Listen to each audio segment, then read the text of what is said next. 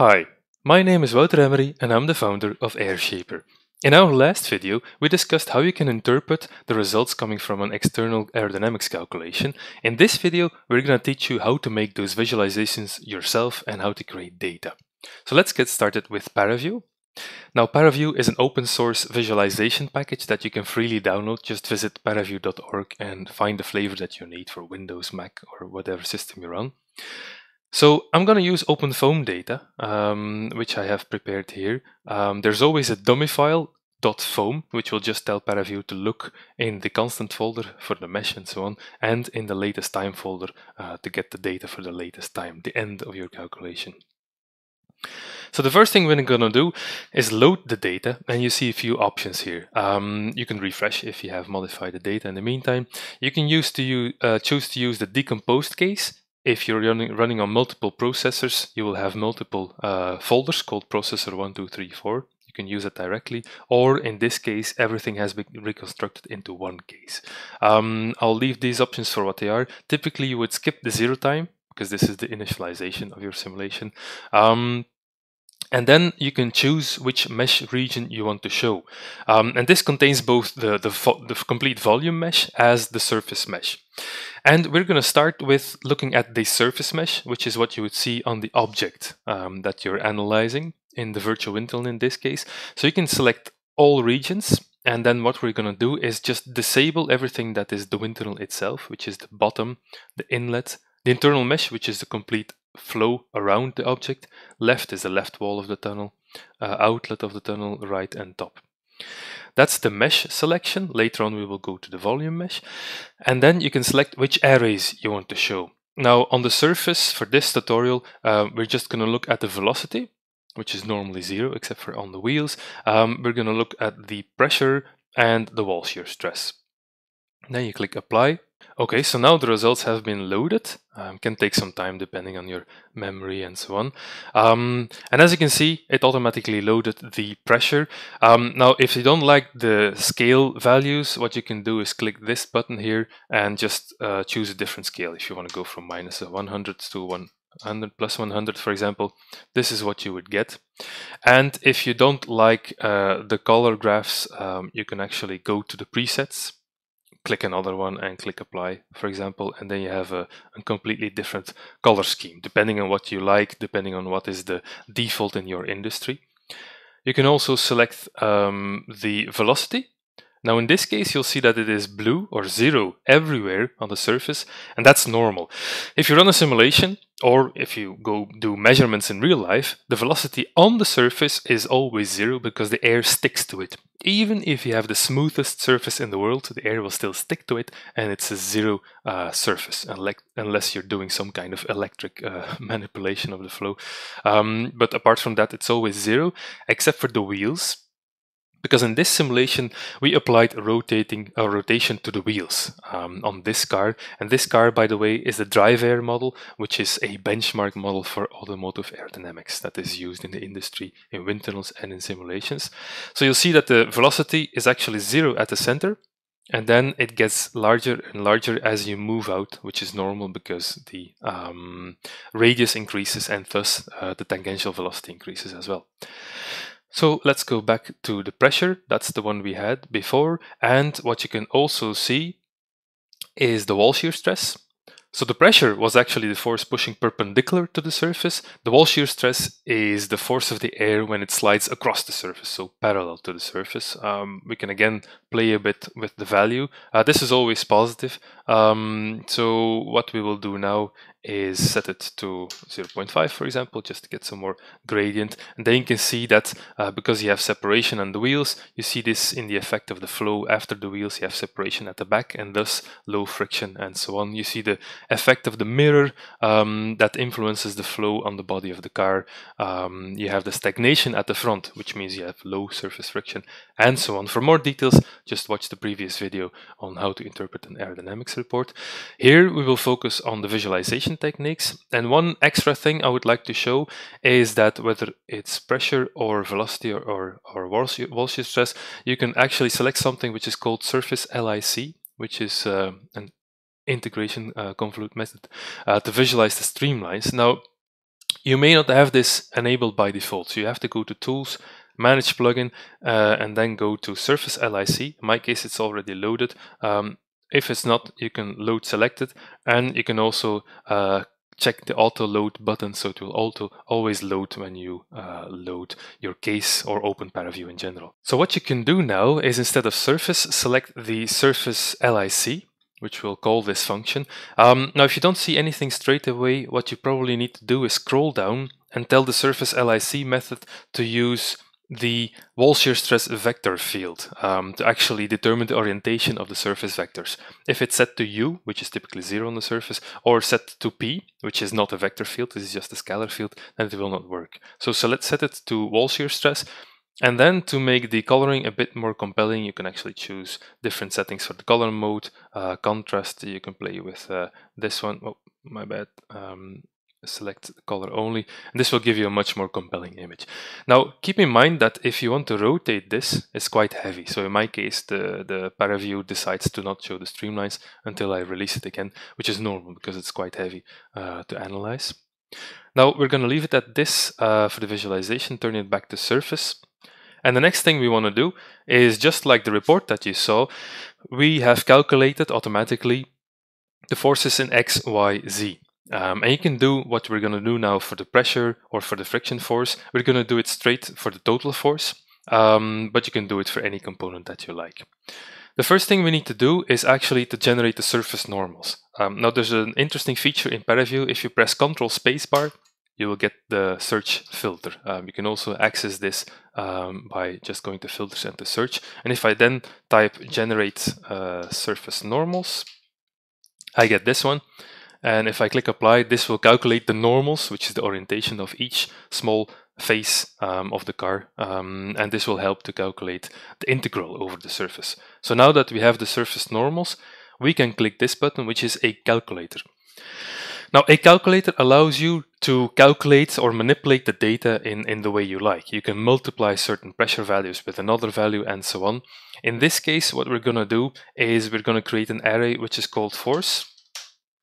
And then this is the array name again, but this is the one that will appear in the visualization tab here. And as the formula, we will actually use the pressure, which is P. If you're not sure what pressure is, you can just select it from your list here. So the pressure value, which we will put between brackets, multiplied by the normals so that they have an orientation. So you select the normals here.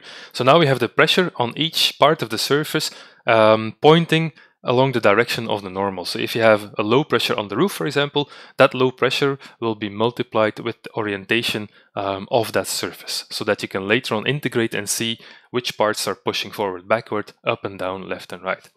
So we have the pressure component, and then we need to subtract actually the wall shear stress, which is already a vector. That's the one that we visualized earlier.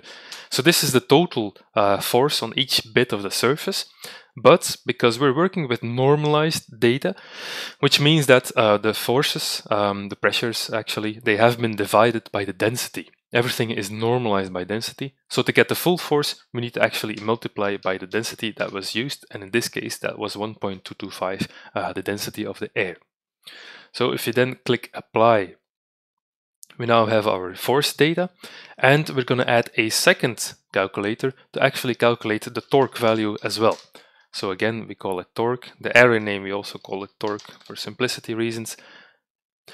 And then we have to calculate the torque itself, which is, for the different axes, the cross product. So you can do cross, and then open the brackets of two vectors. One is the force vector, which is the one we just calculated. If you're not sure, it should be here under the vector list.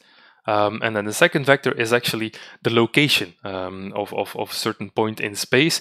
So this is, I will not explain why this is.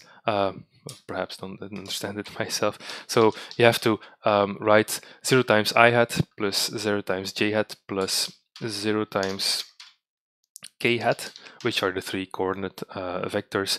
And then you also add the coordinates of the point you're looking at. And this should actually calculate the torque value for each component of the car, each face of the mesh that you have on the car.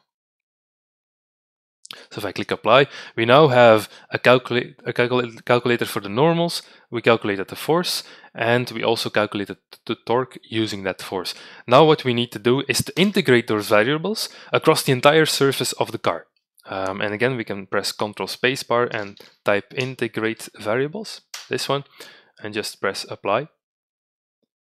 And now you will see that you get integration of all the fields that we have available across the surface of the car, which means the normals. That doesn't tell you much, but what you can also check here is the force. If you look at this value, so 97,633, that is actually what we see here, 97,633. You might see some small deviations, which could be the result of a slightly different integration method in ParaView, or something in your data that is not entirely consistent with the simulation, but on average, this is actually the same value. And for the torque values, it's the same. You see them in the list here as well, and you can compare them with the total values in the table. Now, if you want to just have the drag or the lift value coming from the pressure or the friction force, you can actually delete it from this formula, and all the rest will update automatically into the integration field that you have here. So I will close this one again. So now the second part of the tutorial, the first one was on the surface. You can actually rename these things. So surface mesh. We will now load the same data again and also select the mesh. So this time we will leave it to internal mesh, which is actually not the mesh, not just on the surface of the car, but the entire volume of the virtual wind tunnel around it. And for the fields, this time I might load the pressure. The wall shear stress is not necessary. I'm going to disable these. I just need U and P, so velocity and pressure in this case. And then click apply and wait. Okay, so now the results are loaded. Now it looks a bit funny because we're actually inside the domain. So if you zoom out, you will see that this is actually what we just loaded, which is the full mesh, every single point or cell that you have in space. So the first thing we want to do and make this a bit more visible is to create a slice, which is this button here, create a slice. And you will actually see the slice. So one thing is that you can drag the slice, but I don't find it too intuitive. So I prefer to just choose whether it's normal to X, Y, Z, or you can enter this manually by entering the orientation of the normal. So X, Y, and Z, you can see the plane flip there in the viewer. I typically disable triangulation of the slice, which is something that will cut your cells or make triangles of square cells, for example, which kind of biases the effect. And typically I also disable show plane so that if I rotate and drag, I don't by accident just drag the plane. So in this case, just to show it, I'm going to make a slice normal to the Y, which will be through the center of the box, which in this case will be through the car itself. So if I press apply, you'll see that this slice is actually being generated. And then to make it a bit easier, if you like, you can switch to 2D mode and then zoom out by scrolling. And these presets are actually the front, rear, left, right, top and bottom view. But of course, this depends on the axis definition of your simulation. In this case, it's the third one, and then I can zoom in and just drag using the left mouse button. Now what we want to do in this case, first of all, you can actually disable the one we had before. And you can see in this case, there's no mesh inside the car. You do see kind of openings for the drivetrain and so on. In this case, we want to click the slice. If you want, you can give it a name for reference later on. And you can select surface with edges here, which will actually show you the mesh that was generated or used during the simulation. And you can see the default refinement boxes around the car, as well as the refinement of the mesh during the simulation. This is an illustration of the adaptive mesh refinement. What you can also do is turn this back off and work with SurfaceLIC, just like we did before, and start to see what is happening to the flow in the wake of the car, how much it speeds up and what trajectory it follows underneath the car. So this is really helpful to help you understand what is going on the flow, if it's nicely laminar, if you have separation, and so on. And again, just like last time, you can play with the visualization settings to give it a bit more of a visual appeal. I will turn it back off and then work with the normal surface. The next thing we want to do, you can switch back to 3D if you like, is to generate 3D streamlines. So we did 2D streamlines using SurfaceLIC. In this case, we want to do 3D streamlines. So we click on the volume, and I will call this the volume mesh. For clarity, you have to click on the volume and then click on this button, which is the stream tracer. And by default, it will create a line for you, and all the points on this line are actually the start of the trace. And the first point will be the min in XYZ of your domain, and this will be max in 3 dimensions. So what you could do, just to have a rapid approach, click a certain 2D view, and then imagine you want streamlines in front of the car. You can drag this, the start and the end, and then in the top view, you can do the same. Also drag it somewhere just in front of the car, for example. So this is a very dirty and manual approach. Of course, once you go to a more detailed setup, what you can actually do is tweak these values with the actual coordinates of point 1 and point 2. So in this case, if you go back to the frontal view, what I would be able to do is to just say for the z coordinate, I want 0.1, and then just copy paste this on the other point. Now they're perfectly aligned. I can do the same for the x coordinate, so minus 3.5 more or less. This is just indicative. And then the y, I can do minus 1.5 and 1.5 plus on the other side.